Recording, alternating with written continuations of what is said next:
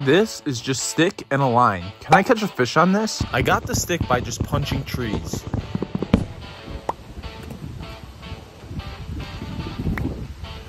I then had to kill a spider for some string.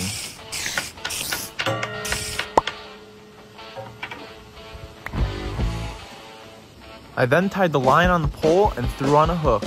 For a weight, I tied on this rock, and this is what it looked like. I then needed some bait. Luckily, it rained the night before, so I found this worm on my driveway and I threw it on the hook. I casted it out, and the first cast was actually pretty good. In about 10 minutes, I hooked up. Yeah, we got one. We definitely got one. Oh my God, we're gonna lose him. Yeah! Guys, let's go. I caught this awesome perch on just this stick and some line. I could eat him, but I'm probably just gonna put him back to let him live another day. Fishing with stick and string was successful. What else should I fish with?